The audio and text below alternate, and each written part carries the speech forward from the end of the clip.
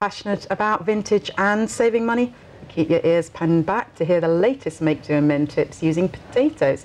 And if you're looking to hand make gifts for Christmas, then you're in for a treat. Joining us in the studio from Southampton to show us what to do and how it's done is social historian and avid blogger Emma Muscat of Come Step Back in Time. So Emma, welcome, thank you. That's no problem at all. It's lovely to be here again. I have to apologise for the wilting sunflowers. They don't like the heat in the studio. But excuse me, the first item we're going to look at today is potatoes and the many uses, not just for baking and cooking with them. There's many more household tips. Christmas time, as we're coming up to Christmas, sorry to mention that for those who haven't started their Christmas shopping. Flower arrangements. Of course, sometimes at the last minute we don't always have you don't always have some oasis to hand. So there we go. Pop into your vegetable rack, get yourself a potato, slice it in half, and you can just use that as a sort of substitute oasis, and it's very, very, very useful for that. And obviously with an arrangement you would cover the bottom with foil, and it would be, you know, I mean, this is just as an example really, just to show you what you can do. So that's one option. Brilliant. And other options are, obviously we've got bonfire night coming up and it gets quite cold. Potatoes historically have always been used as urgent hand warmers.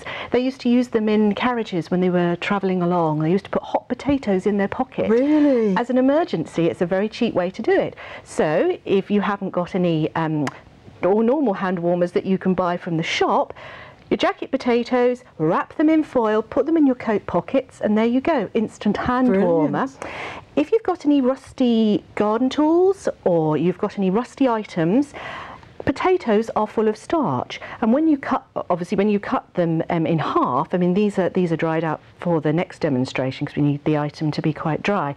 There actually is a lot of moisture that comes out of them. What you do, rusty items, to clean all that rust off, you just add a little bit of washing up liquid, add a little bit of salt, and then rub with a bit of elbow grease, and it should remove any rust. Whoa. And I'm going to use that actually because I'm going to be restoring a lovely old pre-war suitcase, and it's got very rusty locks, so I'm going to see whether that is actually a successful. Okay, so have you tried it before? I have tried it once before with a really, really old rusty trowel that I found and it was very good. I mean, you have to work quite hard. You need the salt because you need some abrasive action on there too. A bit of grit in there. A little bit of grit. And one other item is with potatoes, when you have your Sunday lunch and you boil up a lovely big vat of potatoes, don't throw the water away. If you've got any silver that's tarnishing, drain off, obviously, take the potatoes out, leave the hot water with all that sort of slightly scummy, starchy water that you can see, and pop in your tarnished silver, go away, have your lunch. By the time you've had your trifle, the tarnish should have disappeared. Wow. That's very good, actually. That is a great little tip. And is that while the potato water is still hot? Or? Yes, put it in quite hot. Obviously, if you've got really, really, really delicate silver, you know, just be mindful. Don't necessarily put it in boiling water, but pretty much straight away. Most silver is fairly robust, but as I say, don't put really ancient, antique silver that you think, well, I'm not 100% sure about that. Right. Very briefly, we'll have to see what you're doing with the potato, and we'll come back to the other things a bit later. But okay, the potato. Right, with the potato. This may take you back a little bit to your school days of doing potato prints, but I actually am hopeless with a knife when it comes to carving. Do you remember you used to have to carve the shapes? And it's horrendous to do because potatoes have a lot of moisture in them. So I thought, well, what have I got at home that I could use? Well, I've got lots of biscuit cutters. And I also do quite a bit of cake decorating. So I thought to myself, right, okay, let's have a go at doing it this way. So what I did was I took the cutter, this is actually the star cutter, and I just pressed it hard into the potato.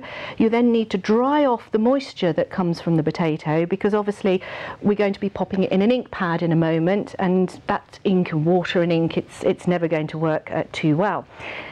This is actually what I've done with the little these are for making flowers on the top of cakes. So you just press it in and you can create a rather nice, well, I mean, obviously you need to decorate the card properly afterwards, but I've just used black for demonstration purposes today. But it's actually a really simple, easy, cheap way of beginning to think about Christmas decorations in terms of packaging.